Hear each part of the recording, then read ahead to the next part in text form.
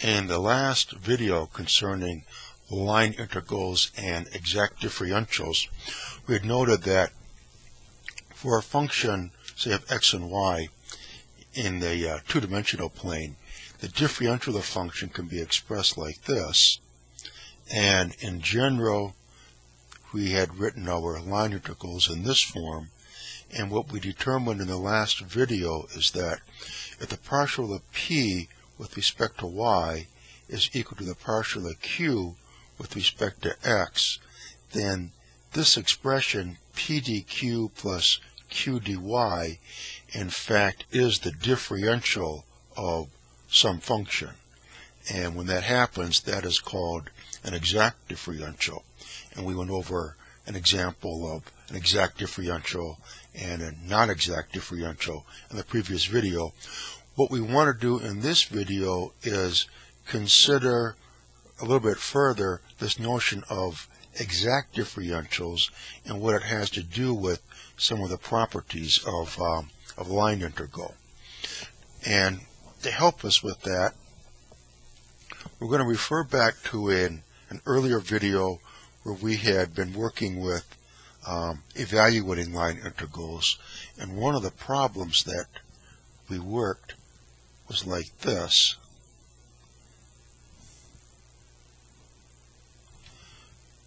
Where we had this closed curve system.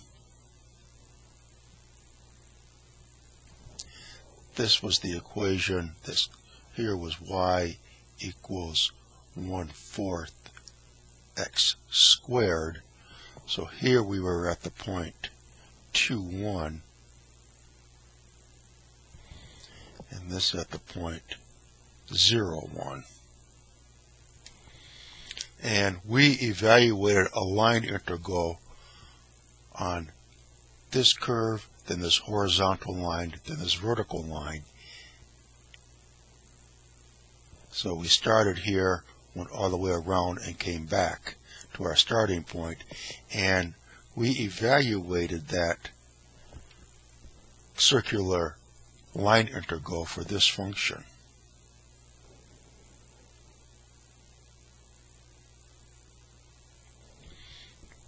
Went all the way around, it had a value of -1. Now, here's a question.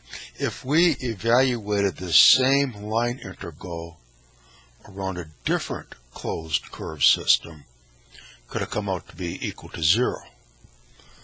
So, for example, suppose we had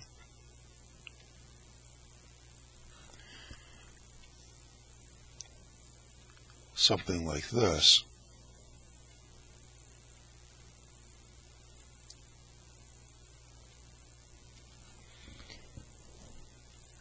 Then perhaps for this kind of closed system, perhaps that might come out to equal 0. Or perhaps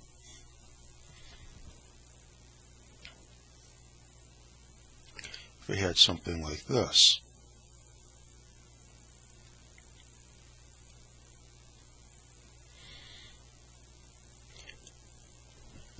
And if we evaluated this line integral around this kind of closed curve system, could it come out to be equal to 0?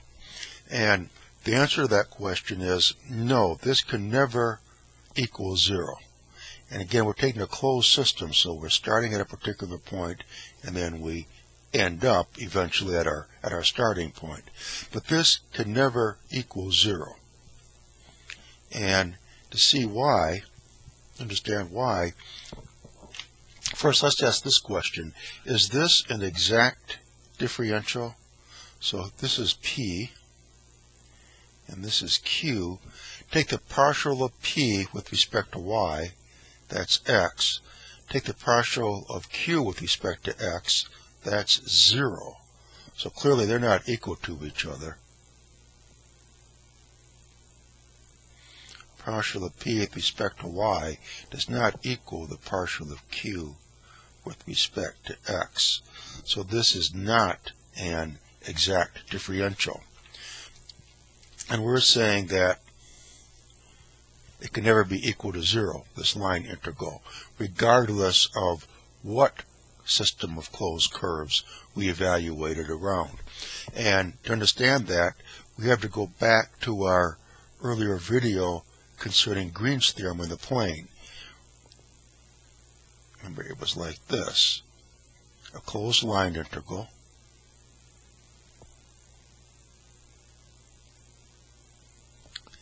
that equals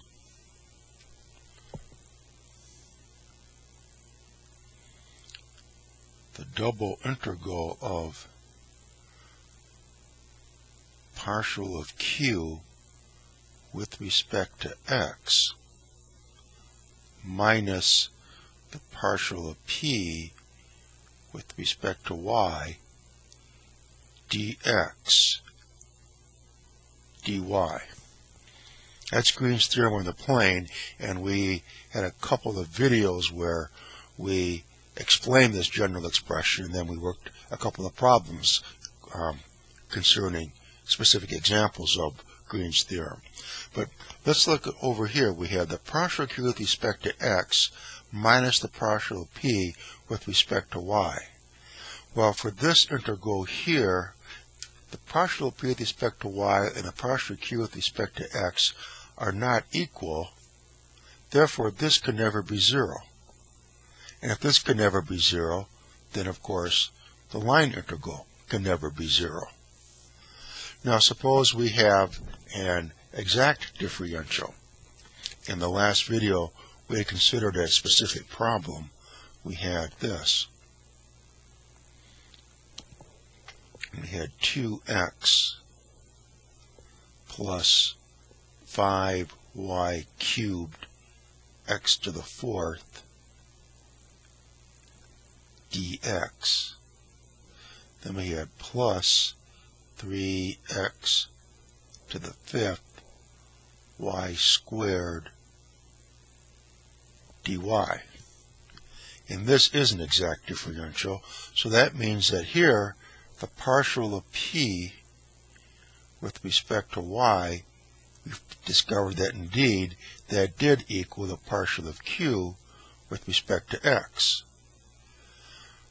Well, let's go back to Green's theorem then. That means that these are equal, therefore this is 0. Therefore, this is 0. So if we have an exact differential, the closed line integral, that's always going to be 0. And it doesn't matter what set of curves we evaluate this around. So it could be like this.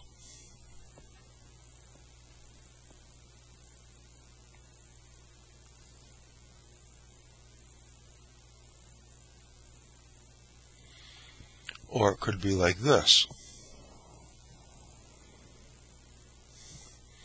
It's still going to be 0 because these are equal.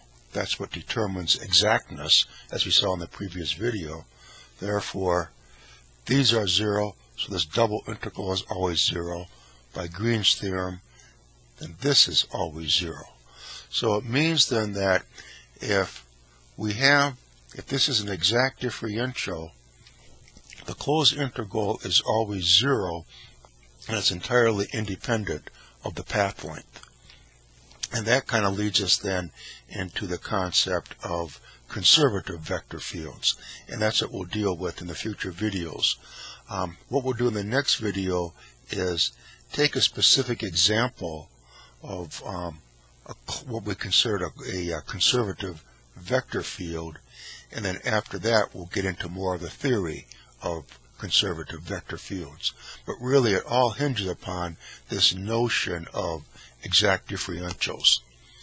And I guess that'll be it for this video then.